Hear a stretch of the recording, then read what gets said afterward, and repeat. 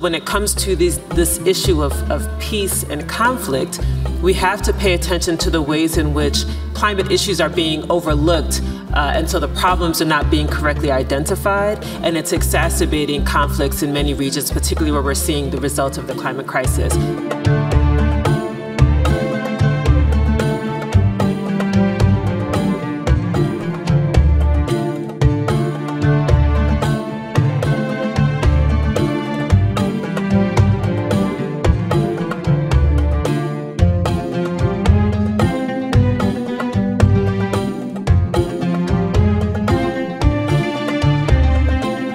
Good afternoon and welcome everyone to Facing Future TV and the Climate Toll of War and Peace as a Climate Action Program live from COP28. This session takes a deep dive into the intricate relationship between conflict, peace, and the profound implications for climate action. Our esteemed panelists will explore the climate impacts of conflict and underscore the fundamental importance of peace as a catalyst for effective climate action. Join us as we delve into the intersection of climate and peace, examining how climate action not only responds to, but also fosters peace, both in principle and in practical terms. The dialogue will span diverse topics ranging from the carbon footprint of military activities to resource exploitation during conflicts, and with a special emphasis on practices for regenerative agriculture and to contribute to the creation of sustainable peace. Together, we will unravel the broader implications of the global environmental and climate goals, forging a path forward of harmonious coexistence of climate action and lasting peace. My name is Carlos Garcia. I'm the Vice President of Impact and Partnership for the Astra Project. And my co-host, Raya Salter. I'm Raya Salter. I'm a host with Facing Future TV and the founder and executive director of the Energy, Justice, Law, and Policy Center based in New York. And now we will do an introduction of our esteemed panelists. All right, so we are joined by three experts in this area. First, we'll hear from Tamara Lorincz. She is a PhD candidate in global governance from the Basili School for International Affairs. She also has an LLB, JD, and MBA specializing in environmental law and management. She's a member of the Canadian Pugwash Group, the Canadian Voice for Women for Peace, and the Women's International League for Peace and Freedom. We will also hear today from Dr. Amara Eniya. She is a strategist and public policy expert on city and state policy, as well as international affairs with expertise in Africa, Latin America, and Central Asia. She serves as the Director of Policy and Research for the Movement for Black Lives, and is also the chairwoman of the International Working Group for the United Nations Permanent Forum on People of African Descent, and chairwoman of the Working Group on Global Economic Systems, Institutions, and Policy. And last but not least, we will hear from Mr. John Liu, a filmmaker and ecologist, as well as an ecosystem ambassador for the Commonland Foundation. As a journalist, ecological researcher, and ecosystem ambassador, he has traveled extensively throughout the world and is sort of known as the Indiana Jones of ecosystem restoration.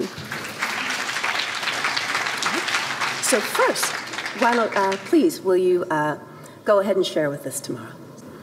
Good afternoon, everyone. It's really nice to be with you, and I'm glad that we're having this conversation on climate change, conflict, and peace. I would like to talk quickly about 3 points. The first is the emissions from war and militarism are overlooked at this Conference of the Parties. And it has been for many years, and that's because in 1997 at the Kyoto Protocol negotiations, the United States ensured that military emissions were not part of the Kyoto Protocol, that they would be exempted. And so this problem of emissions from war and militarism have been really ignored for the past 25 years. But we know that for all countries, the largest public institutional consumer of fossil fuels is the military. So the fact that this continues to be ignored is a huge problem, particularly for adaptation. And if we think right now about the wars in Gaza, in Ukraine, in Somalia, in Congo, in Sudan, and think about the emissions from these wars, the use of tanks, of fighter jets, of warships, how they are exacerbating the climate crisis. Two British NGOs have estimated that global military emissions account for about 5%. This is an underestimate, but this is a huge part of the problem. The other point that I want to make is that one of the key priorities at this conference is the issue of climate finance, but an area of public funding that is being ignored in the conversation is military spending. According to the Stockholm International Peace Research Institute last year, global military spending reached its highest level ever of $2.2 trillion. But it's the 31 countries of NATO, led by the United States, that accounts for 60% of global military spending. But this is exactly the amount of money that we need for the just transition, for renewables, to get off fossil fuels. And then finally, I want to say quickly that we know that one of the most important climate solutions is peace for cooperation. If you read the 6th assessment report that came out in March, you will see that one of the things that they highlight is that international cooperation is the crucial enabler for ambitious climate adaptation, mitigation, and resilience. In order for us to have that international cooperation, we need peace. We need to end the wars, and we need to cooperate on tackling our greatest human security challenge, and that is climate change. Thanks. Thank you so much for reminding us there's the massive amount of energy consumption, right, within the war industrial complex. You know, like, as you mentioned, from the fuel usage to the war fleets. I think something overlooked as well is energy consumption, right? When military bases go into these war-trodden countries, the demand that it puts on an already weakened grid, and in some cases, grids that are being attacked, right? It's an idea and a topic that not many people want to think about, but that you very much so pointed out that we should, right? So. Dr. Amara, help us understand these issues from a transnational security and sustainability aspect. That's your expertise, policy, the international affairs. Help us understand, put this in context for us. Thank you. Thank you so much, and thank you both for hosting and for these initial comments, which I think are the perfect opener for this panel discussion and talking about militarism and the toll of militarism on the loss of life, but also the extraordinary amounts of spending that are going toward expanding military bases, that are going to wars, while we see at the national level in many countries basic needs not being met. And I think it's important to highlight the discrepancy between what is spent on war, which is actually fueling the climate crisis, versus what is actually spent on ensuring that people within their countries have their basic needs met, what they need to survive, whether it be housing, access to jobs, access to health care. And this is something that is causing increasing unrest at the grassroots level. Anyone who is aware is hearing the resistance and the pushback against how much is being requested for war, even as we are facing challenges domestically. The second point that I think it's important to bring up is that we cannot have the kind of peace that we talk about with the existing economic discrepancies around the world. And so issues of monetary sovereignty, of economic sovereignty, particularly when we look at the challenges that so many countries have faced under the existing global order, where they are stressed by debt that they can never hope to repay. This has been a challenge in many African countries, where the money that should be going toward ensuring high quality life is actually going to pay down debt. Where when we experience shocks, for example, in the United States, inflation, it hits other countries whose economies are tied to the dollar in extraordinary ways. And so when we talk about peace, it's not just in the context of an ending war, but it is in the context of what does a high quality of life mean, and how do we change the systems and structures, specifically the global financial architecture that has actually exacerbated conflict and has created untenable circumstances, particularly in the global south. So that economic component is extraordinarily important. And third, this notion of conflict and obscuring the true causes of conflict. When we look at the climate crisis, for example, in Africa and the Sahel region and the expanding Sahara, what we're seeing is that in many instances where actually climate issues are being characterized as ethnic issues or religious issues, or what are actually climate issues are exacerbating what may be ethnic tensions or religious tensions. And we've seen this a lot. So with the Sahara expanding south, we're seeing some of the nomadic groups that live in the region having to come further and further south into other regions for their livelihood. And what's happening from there is that we're seeing some clashes and conflicts in those areas. But it's not being characterized as a climate issue, that climate issues are actually security issues or can easily become security issues. Instead, we fall into the usual tropes of these are just ethnic conflicts or religious conflicts. And that's quite dangerous because it means that they are ignoring the root cause of many of these issues. And so the interventions will not be appropriate. The interventions will not be fit for purpose. And so when it comes to this issue of peace and conflict, we have to pay attention to the ways in which climate issues are actually obscuring or to where climate issues are being overlooked, and so the problems are not being correctly identified, and it's exacerbating conflicts in many regions, particularly where we're seeing the results of the climate crisis, whether in the Sahel region or even if you go to other regions where drought is causing conflict, where people who are more nomadic are having to travel farther and farther out for resources. We're seeing in the Delta region, for example, in Nigeria, where the lands are being destroyed by oil companies, people whose livelihoods are based on the water are finding it harder and harder to survive. And so it has a compounding effect that can actually lead to additional conflicts and crises. So those are the three biggest points when it comes to looking at the national level, but also looking at transnationally, what are some of these impacts? Thank you for bringing to our attention how we need to look at the root causes. Thank you so much for that. Next, John Liu, if you could please share sort of how eco-restoration is an actual act of peace. In China, we say it's not a good thing if we're living in interesting times. We're living in interesting times. And so this means that we're required to face what's going on. And we have multiple issues. These issues are directly seen in the wars, but we have climate change, we have biodiversity loss, we have extreme and erratic weather events, hydrological disruptions. We're facing flooding, drought, wildfires, food insecurity, financial collapse. And all of our problems are interrelated. They're all pretty much the same. And the answer to them, while the problems are complicated, the solutions are not really complex. We need to restore all degraded lands on the earth, and it's possible to do this. We know how to restore degraded landscapes.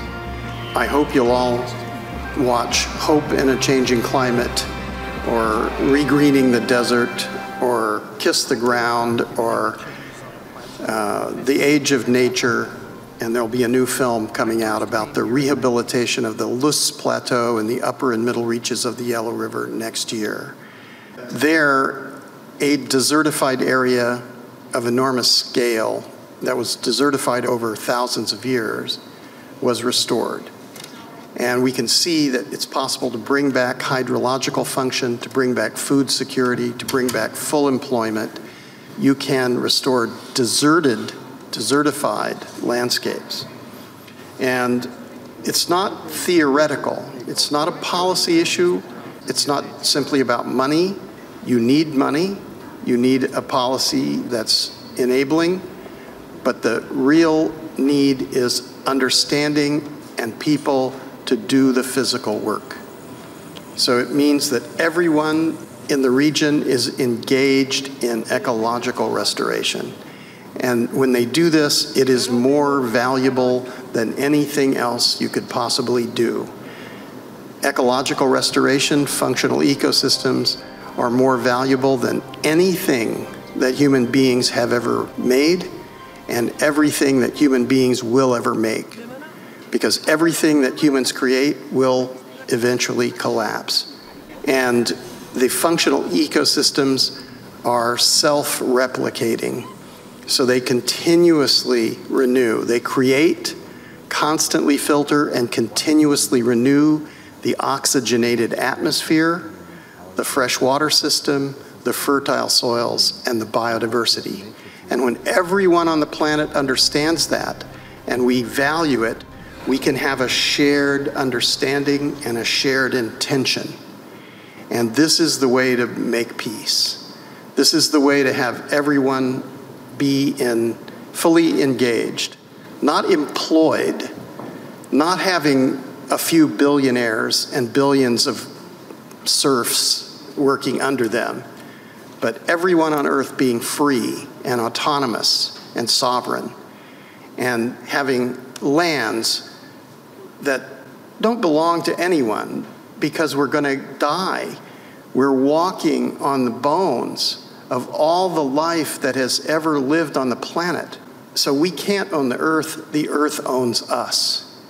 And this is what we need to understand, and we need to ensure that future generations of life have fully functional ecosystems. And the way to do that is to restore all degraded lands on the planet. So watch those films, contact me if you want to, and happy to work with everyone who's in this. We're building ecosystem restoration communities around the world. It's growing really fast, and lots of people are working in them. John, thank you so much. And I think, please. One of the things that I think we're constantly reminded how interconnected everything is, right? How a little beetle and the ecosystem of its survival is so vital to everything else, to birds and then to frogs and then to amphibians, and how that connects to wildlife and ecosystems. And so, Dr. Meyer, one of the things that I always talk about is, we have this thing called climate change, right? Think of it like a man with the scissors running around, or a knife running around, cutting everybody. And people want to put a Band-Aid instead of stopping the man with the scissors, right? That's the way I kind of look at these things. And so you talked a little bit about the negative feedback loops that we have, right, with war. Can you put that a little bit in the context of what that looks like gender-specific wise? What is it like for men versus women versus children? How are these things kind of all interconnected? Doctor, please. Yeah, so that's a really good question. I appreciate that question. I think if we look at the cultural norms and ways of being and existing of Africans and indigenous people, that notion of interconnectedness it's a worldview. It's an understanding that informs how you build your society, how you build your systems, and how you build your structures. And so the attempt to put a Band-Aid on the climate crisis treats the climate crisis as though it is a discrete thing, separate and apart from the way that human beings have come to live now. Mm-hmm. And I would say decided, but it hasn't been decided by the masses. It was decided by those who had the power to enforce a particular worldview on everyone else. And so we happen to live within that system, within those systems. And so it's not the specific discrete intervention of, for example, carbon markets that's going to resolve the climate crisis. I would liken that to attempting to put the Band-Aid on the man with the knife, as you described. It is a fundamental reexamination of how we live on this planet. And do we actually have a respect for human life, but also for plant life, for animal life, for all of the systems and structures that govern our existence? We cannot address the climate crisis without that. And what I've seen in so many conferences and gatherings is these attempts to sort of extract, I guess, no pun intended, extract specific aspects of a crisis and try to address that, but we leave the really big picture largely unaddressed, or the purview of, people on the fringes. These systems are all interconnected, right? So anyone, perhaps if you have a science background, you know how systems intersect. They are not separate and apart. The only way to address a climate crisis is to address it as a whole, understanding that all of these systems are connected to one another. It's why I lift up economic systems, because so often we separate that as the purview of economists who largely have contributed to some of the thinking that has created the climate crisis, right? So we have to have a holistic view. Anyone who is working to address the climate crisis has to have a holistic view, even if your intervention is in a specific lane. As it relates to the gender component, again, how we have decided that we are going to live on this planet. If we have systems that tend to marginalize particular groups, whether it's based upon gender or race or socioeconomic status, it means that we are accepting that they are relegated to a lower quality of life than everyone else. And that has often been the case for women. We just listened to a panel of African women talking about the interventions that they've done in their towns and villages around agroecology, seed sovereignty, food sovereignty. Why is that important? Because they are holding that work for their communities. They are holding the bulk of that work for their communities. So if we marginalize their voices, then what the woman was just explaining about how they are saving their seeds, reusing their seeds, that knowledge is lost.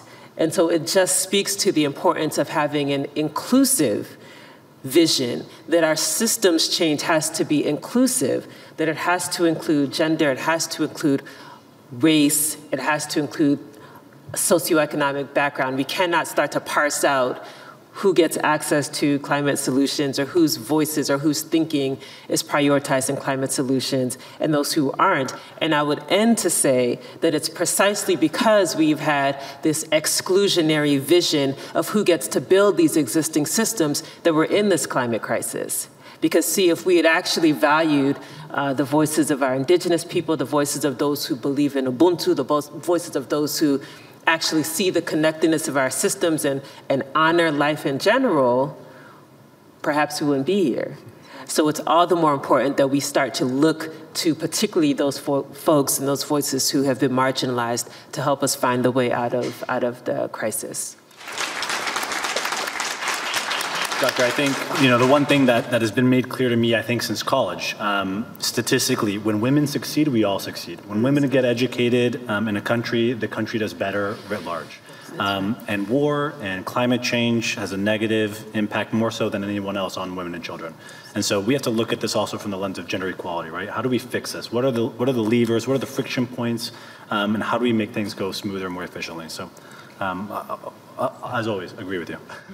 Tamara, new climate initiative from COP. So tell us about how that's going to break this negative loop and negative externality cycle.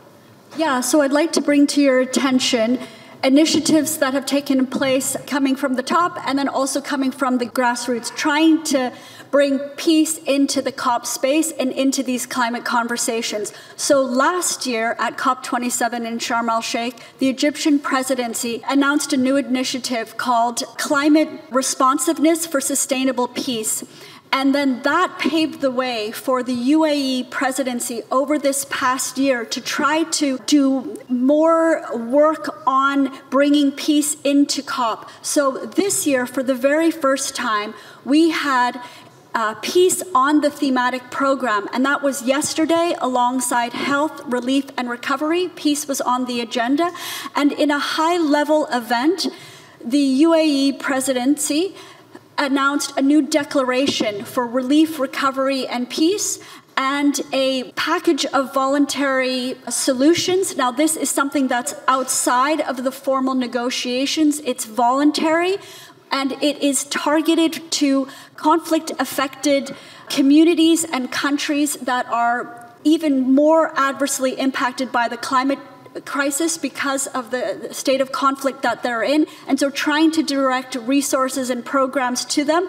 90 countries signed on to this declaration, and about 40 NGOs, including UN organizations, signed on to this declaration. So that's something that's encouraging, and that's coming from the top level. And at the grassroots level, last year, under the Women Gender Constituency, which is one of the constituencies under the UNFCCC, established a demilitarization and peace working group. And so over this past year, again, women have been working together to try to bring peace, disarmament, demilitarization into the climate space, saying that we need to demilitarize, to decarbonize. And I want to just end with something that the foreign minister from Colombia said at the high-level panel yesterday, and that is he emphasized that we need global peace for us to work collaboratively on dealing with the climate crisis. So let's heed his words. Let's heed the work of the women and the indigenous people who are trying to get peace on the agenda, disarmament and demilitarization. That's the work ahead for us. Thanks. Thank you so much for that. Thank you to our panelists. Thank you, Carlos. And we also want to give thanks to the International Society for Ecological Economics. Thank you so much for coming to this program, and we'll see you next time on Facing Future TV.